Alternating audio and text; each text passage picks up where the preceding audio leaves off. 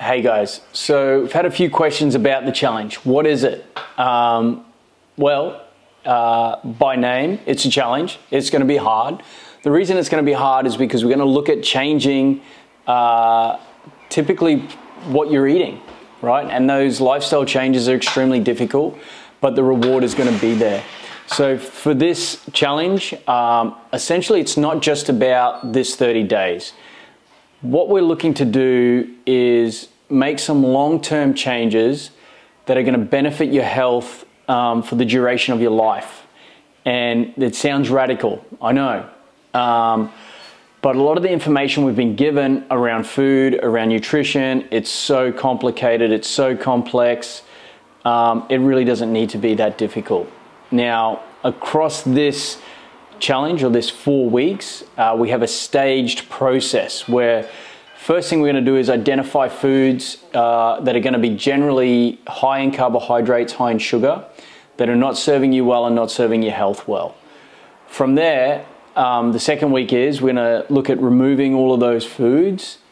The third week, we're going to be making sure you're getting enough carbohydrates in your diet to fuel your life. And then the fourth week, we're looking at an ongoing maintenance phase so that we can maintain this for the long duration. Now, the way it's going to work is you get a scan at the start of the challenge, and then following that, I'll do a presentation, a little seminar at the start to make sure that everyone's on the same page with what they're trying to achieve.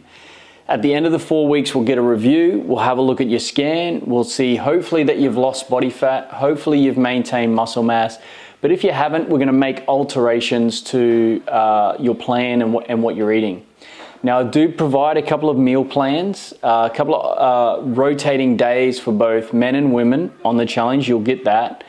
But also we'll try and fine tune what you're actually eating, and we'll make sure that you are contacted every week by either myself or Alex, my wife, that's helping me out with this.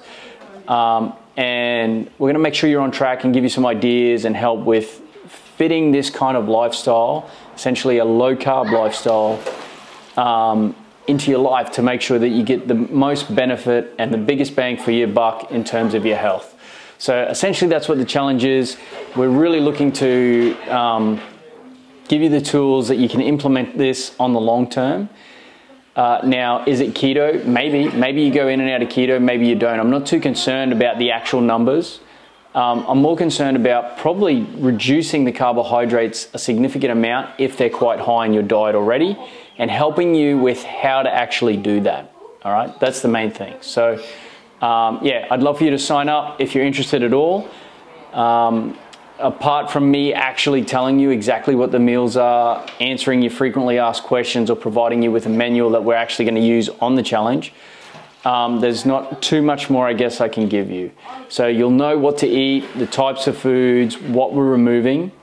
We'll be in touch with how it's going to feel, and we're measuring your progress from both the start and the end of those 4 weeks so that you have a guide moving through. And again, yeah, it's going to be challenging in terms of removing carbohydrates from your diet if they form a large part of your diet now. Is it going to be worth it? 100%. The change will be worth it. All right. I'm going to answer all your questions about high cholesterol, about fat causing heart attacks, because you will have an increased amount of fat in your diet. We're going to talk about chronic illness and what actually causes chronic illness and metabolic syndrome. So things like type 2 diabetes, high blood pressure, chronically elevated levels of insulin. All of those things are going to be addressed on the challenge and in the information night. And I'll give you some insight as to why some of those original myths and concerns are illegitimate essentially, and not based on rigorous science. They're based on epidemiology or basically bogus science that was done a long time ago. So guys, if you do have any more questions, make sure you just reply to the email and ask. I'm more than happy to answer those before you sign up.